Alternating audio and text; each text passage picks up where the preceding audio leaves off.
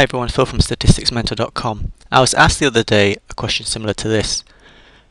Consider a continuous random variable x which has the PDF here, and we want the PDF of a transformation of that random variable x, in this case x squared.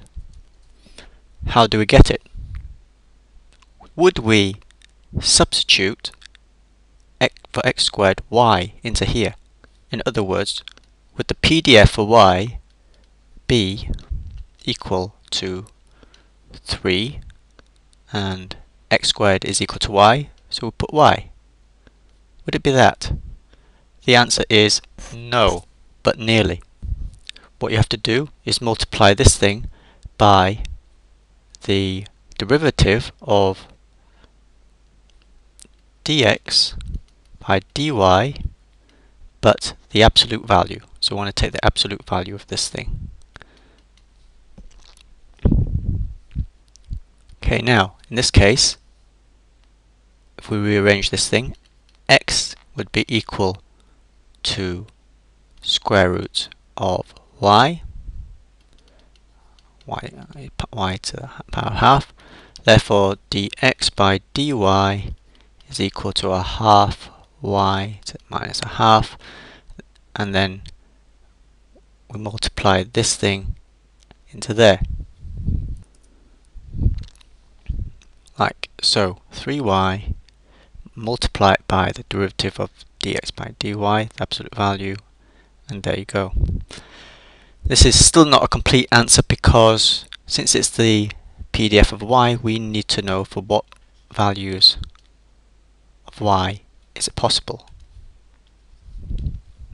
We get the range of values of y by looking at x. X can take the value between 0 and 1. Well, if x can take the value between 0 and 1, it means that y, which depends on x squared, takes the value between the lowest value will be bigger than 0 squared, which is 0, and less than 1 squared. In other words, y will be between 0 and 1. For this to hold, and 0 elsewhere, like for x. Now there's theory underlying what I've just done there, and it's called change of variables method.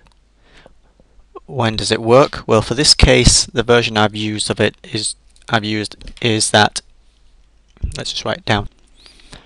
So the change of variables technique, this version, for x continuous version, is as follows. X is continuous random variable.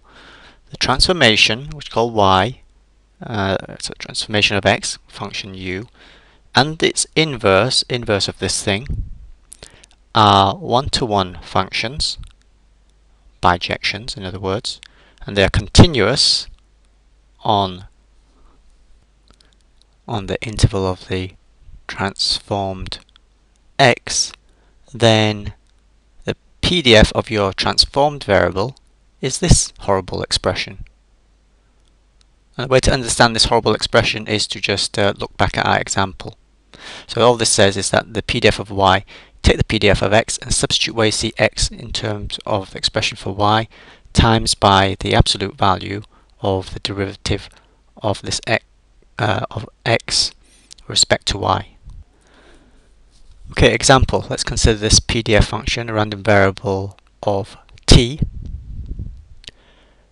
It's continuous. I want to find the PDF of x if x is equal to beta times t, where beta is bigger than 0. First of all, observe that x, since t takes a value between 0 and infinity, if we put it into here, that means x takes a value between 0 and infinity, and this function is continuous over that interval. Okay, so we're rearranging this thing, x over beta is t, and then we find a derivative, dt by dx, and then what we do now is, as before, where we see t, we substitute it in terms of x, like this, and then not forgetting we multiply that whole thing by the absolute value of this thing, which is 1 over beta, which is positive, so we're fine. And done. So let's write that down. And this is it, substituting in the values. If you didn't multiply by 1 over beta, you would get here alpha to the power beta to the power of alpha minus 1, and then you'd be scratching your head.